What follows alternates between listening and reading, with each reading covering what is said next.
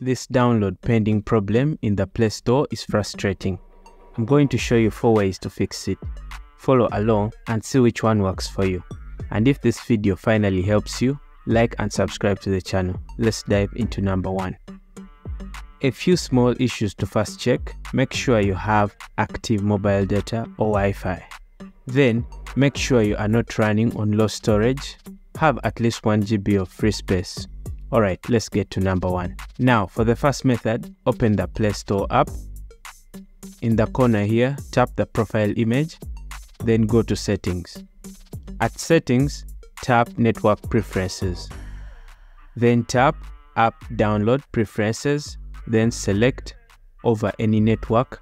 When done, tap OK. Next, tap Auto Update Apps, then select Don't Auto Update Apps, then tap OK. Next, tap General App here. Then Account and Device Preferences.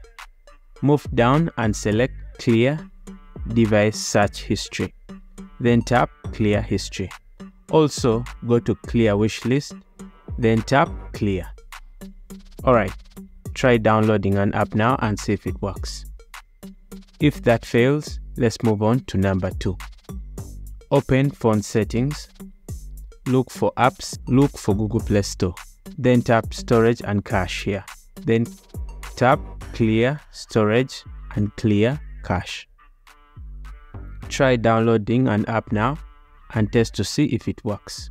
At number 4, disconnect any VPN.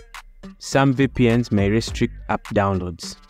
If all that fails, at number 5, do a simple phone restart. Sometimes this simple fix solves a lot of problems. Also note that apps download one at a time. So when you hit download on many apps, the rest will show pending as the first one gets done.